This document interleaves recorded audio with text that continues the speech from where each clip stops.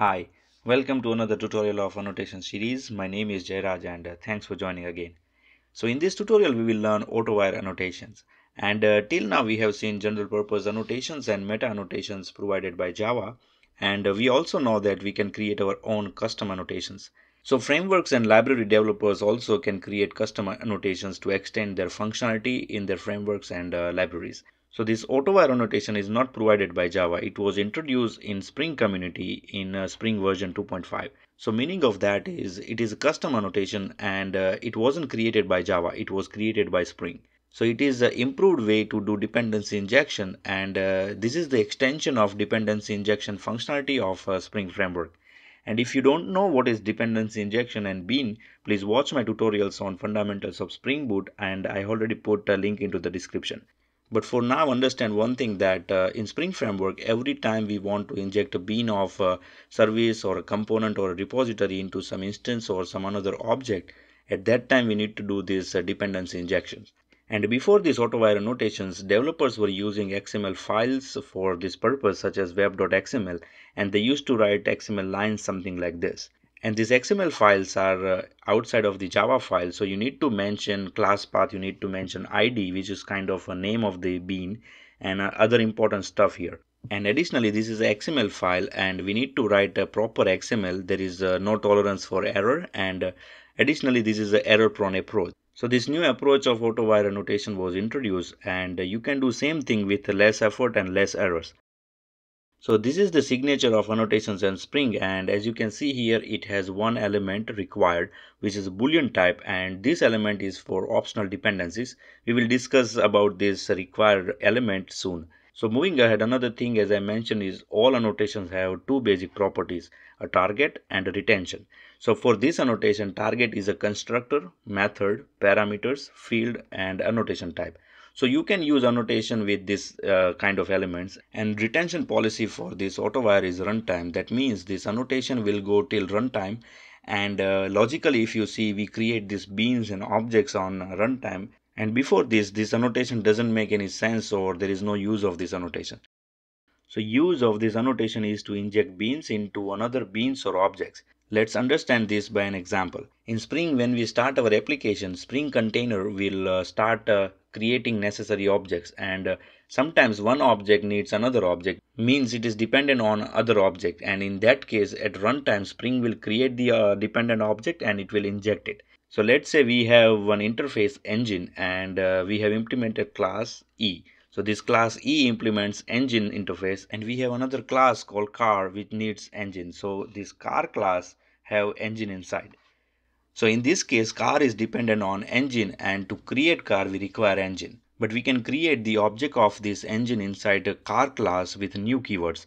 But this is not the right approach, because it will create a new object every time we use car class, and also it will be tightly coupled.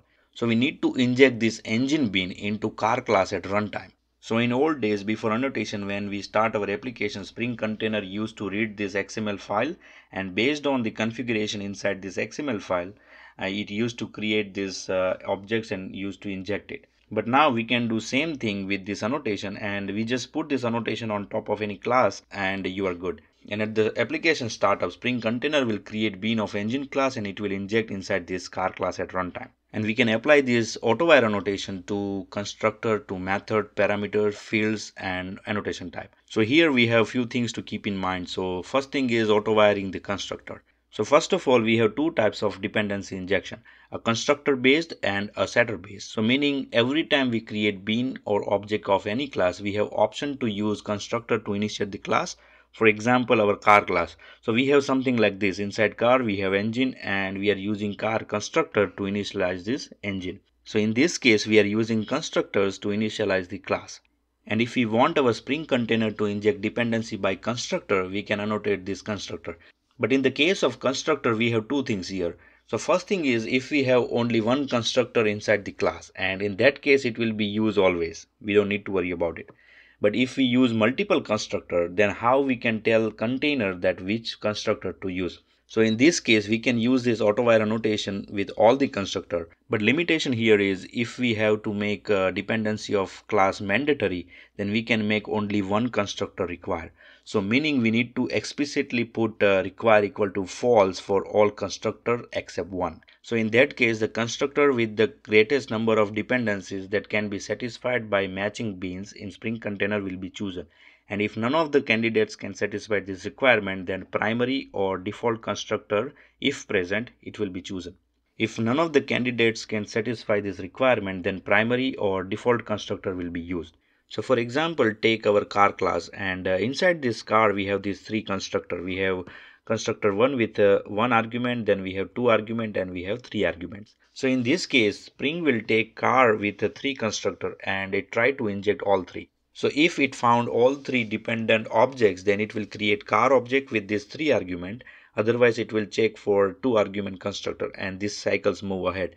And if none of the constructors satisfy this requirement, then it will create the object using default constructor if it has one. Otherwise, it will throw an error. And another thing is we don't need to make this constructor public. It will work anyways. So moving ahead, we have these auto wiring fields, and it will look something like this. And according to Spring documentation, fields are injected right after the construction of bean before any config methods are invoked. So meaning of that is when we create a bean of something, it will run constructor first if it has one. Otherwise, it will directly go for fields. The configuration of fields will happen before invoking any methods inside the class. And additionally, we don't need to make any fields public for AutoWire. It will work without any public modifier. So moving ahead, we have AutoWiring the methods. So this approach will look something like this, and in this case, name of the method doesn't matter. It can have any name as well as any number of argument, and this argument will be auto-wired with matching bean in the Spring container. And again, these methods also we don't need to make it public explicitly.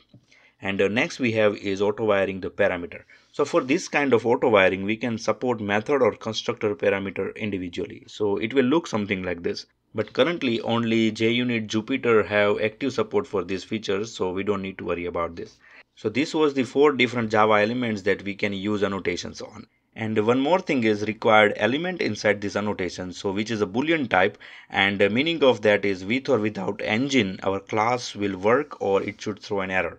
So for example, with require equal to true, at the time of bean creation, container will look all the dependent objects of car, and it will look for those classes first, and if it will find them all, then it will create the class. Otherwise it will generate an error.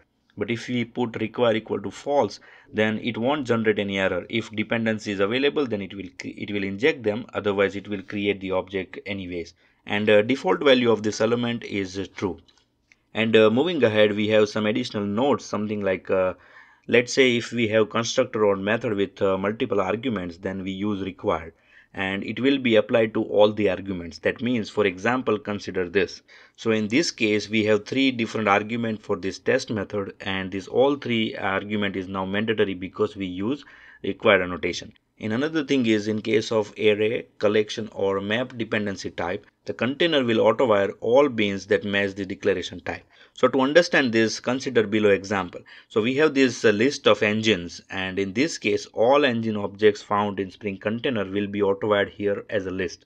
And in case of map, a key will be the name of the object, and value will be that object. That means if we have something like map of a string and engine with auto-wire annotation, then after dependency injection, it will store information something like this. And additionally, there will be no any order inside this collection or array, but if you want to store in particular order, you can use @order annotation.